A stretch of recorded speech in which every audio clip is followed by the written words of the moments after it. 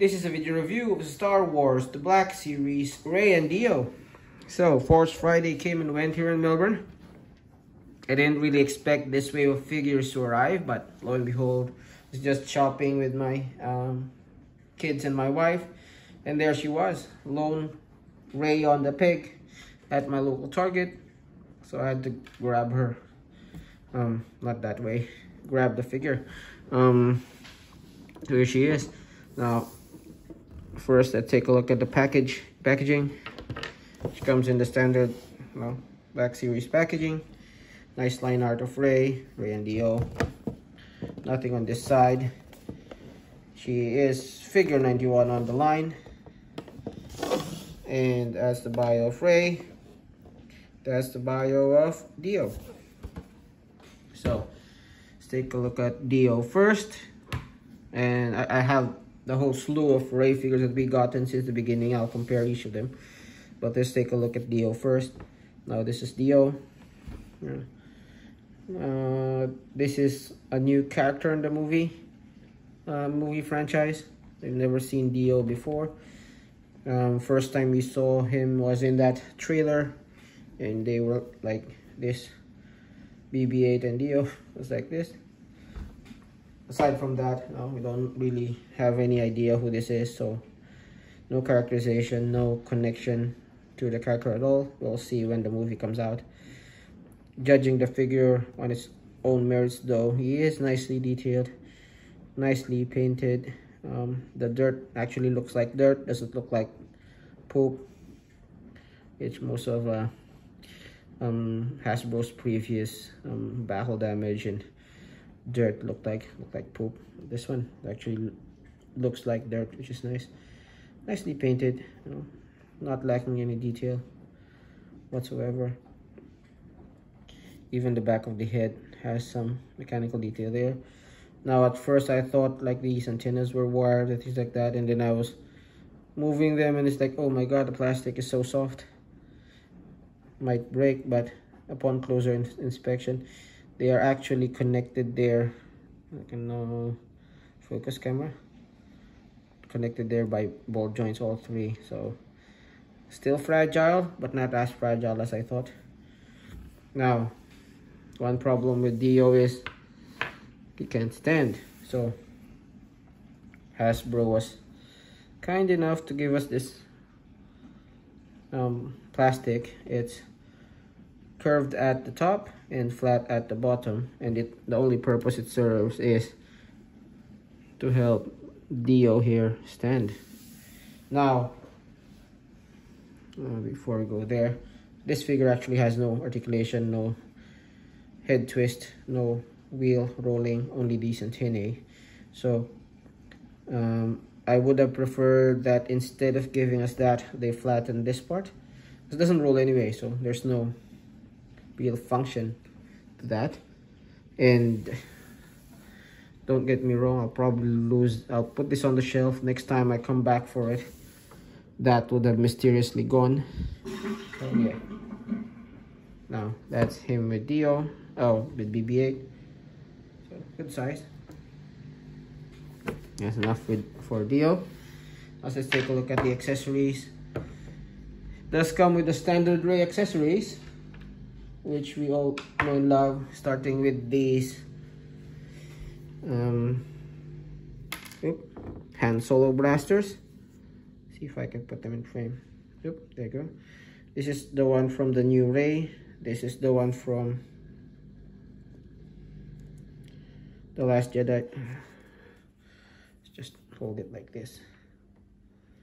This one is from the new Rey. This one is from The Last Jedi. So for all intents and purposes, they are the same. Same size, same mold, same everything.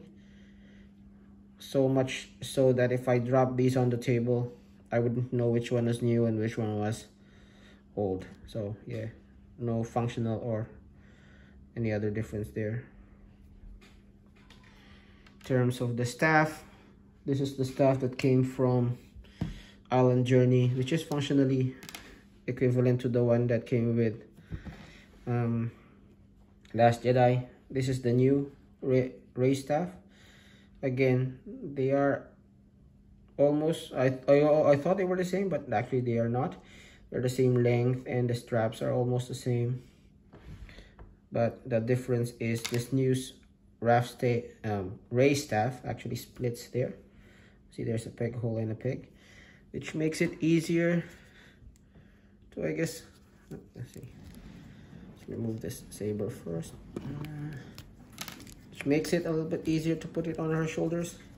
So go like that, peg it on, there you go. Also, it makes it easier for us to insert the staff on the hand, because before we had to actually squeeze this hand there, this staff on the fingers there, which was a pain. Now I can actually just insert it there. Still a little bit of finger stretching, but not as much as before, which is nice. Also comes with a lightsaber. This is the lightsaber from the Last Jedi. This is the new lightsaber. So it looked the same initially, but now that I have it, I've looked at it a couple of times. Now I know it's different. So this is Luke's lightsaber. This is a totally new lightsaber, and the giveaway is that gold strip at the middle. So yeah, the hilt is a little bit shorter, which I guess is okay because smaller hands, but the blade itself is thicker. It's only a little bit shorter. I think it's more a figure, not, you know, movie facts or whatever. But yeah, thicker. And it does look a little bit closer to purple than blue. But the trailers does show Rey's lightsaber to be blue. Well, I guess we'll wait when we see the movie if it's purple or blue. So yeah, and this doesn't seem to be removable, which is okay. There's no way to holster the hilt anyway, and usually if it's removable, it's not aligned as well. So I just prefer the solid lightsaber anyway. And lastly, Rey comes with this really nice looking messenger bag. Has it looks like a solid color, but actually the buckles are painted silver, even if it's very faint. And you just, to use it, you just put it around her head. It's a tight fit. Maybe put around the head first. There you go. And it just fits snugly around her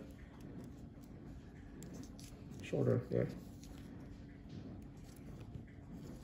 Now one thing you can do, this hood is a separate piece, so you can put it over that as well. But yeah, good fit. Now taking a look at the figure itself, it seems that Rey's new costume is a combination of elements of her other costumes. So the top part, this top part is functionally almost the same as her first movie appearance. Cleaner, well, the same.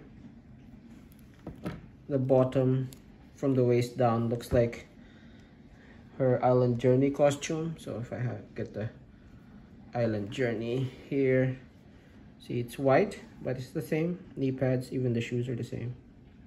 So yeah, it's not the same sculpt, but it's the same style costume. Now the arms are different.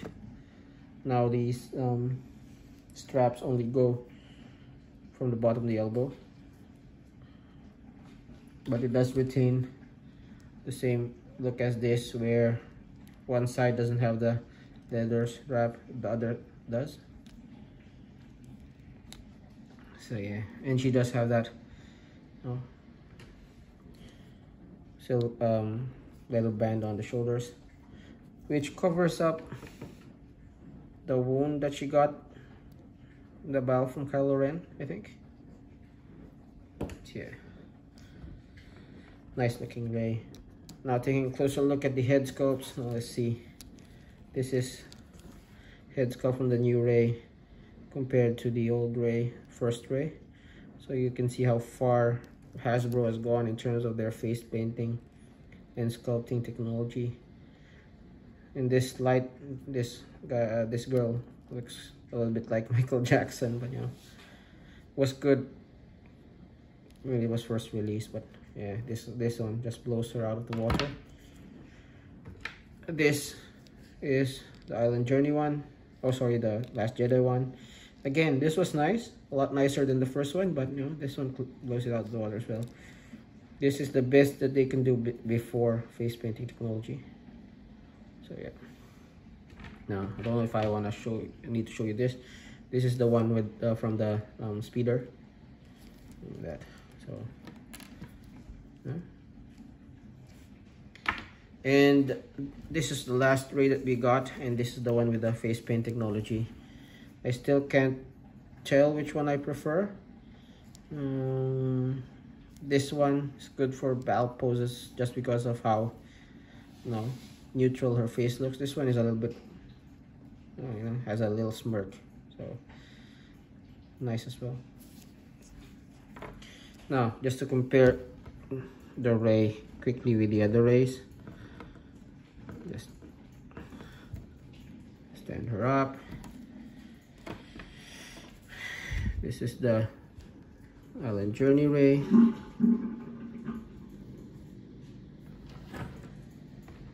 This is the Last Jedi Ray.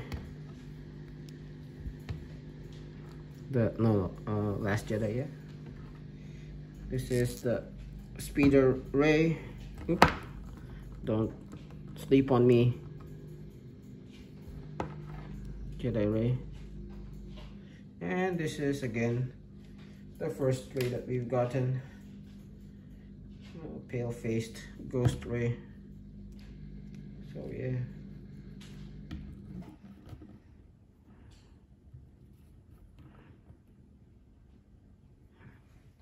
Now if you ask me in terms of which one is the best, I used to like these two the best just because this was really good at posing and this one was just, you know, excellent head sculpt and all that.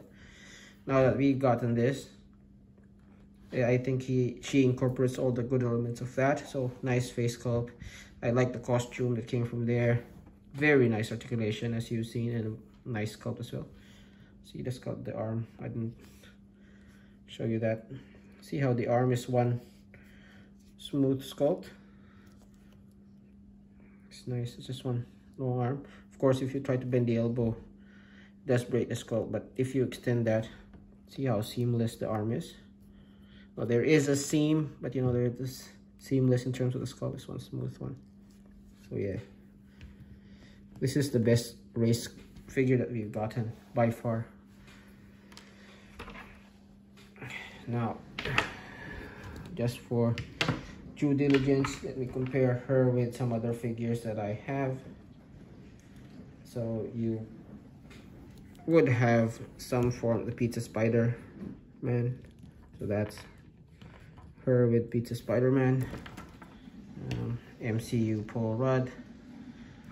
MCU Scarlett Johansson. There. No slacking off, Paul Rudd. And here she is, just because you know me for my Transformers reviews. Here she is with Seaside Swipe. So yeah. Now, in terms of articulation, head is on a ball joint, side to side, all around, up and down. Pretty good possibility on the head. This goes around. Now, both of the shoulders were stuck. I think the paint was stuck on the shoulders, and I was trying as I can to move it, but I felt like the hinge connecting the arm, or the peg connecting the arm to body, was susceptible to breaking. So I had to dip it into hot water. You know the trick, dip it in hot water, count 20, 30, remove the figure, try if you can move it. If not, dip it again, count 20 until you loosen it enough, and yeah, now I can move it out that way. I've seen another review of Ray. There's one other review of Ray, and his review had the shoulders stuck. Yeah, so Looks like it's prevalent on a lot of figures, at least based on the 2 reviews that I've seen. The elbow I've showed you already, goes more than 90 degrees and swivels. You saw how I had her dual wielding the lightsaber, so posable enough to dual wield the lightsaber. The ab crunch of this girl is fantastic. So go side to side. Can do the some good ab poses. Pushes forward only that much, out the back that much. So yeah, legs are hindered by both this and the gun. So the gun is connected to the skirt and pegged to the leg. There's actually a peg there in the hole. I haven't been able to pull it out. I'm not even brave enough. I don't think I try to force it out, just because I don't know how thick the peg is, and there's no real reason to anyway. I get the possibility I need even with that stuck, but yeah, it's pegged there. Now the leg can go only that much forward because of the skirt, that much back, not much more on the other leg. Side to side is that much. Swivel at the top, but hindered by this peg. This one not so hindered. Double jointed knees, par for the course, and par for the course as well. Hinges and pivots on the foot. So yeah, really posable figure. Now, I guess final thoughts. I've seen a lot of people saying this is another Rey, same accessories, won't be any difference. Maybe you should just get the SH Figure Arts one because it's nice looking and all that. But yeah, I think having this one in hand, she can cover a lot of the poses that I need. The sculpt is excellent, the head sculpt is excellent, and it's starting to look like we won't have any need to go for imports. Hasbro has been upping its game. So the need, forget.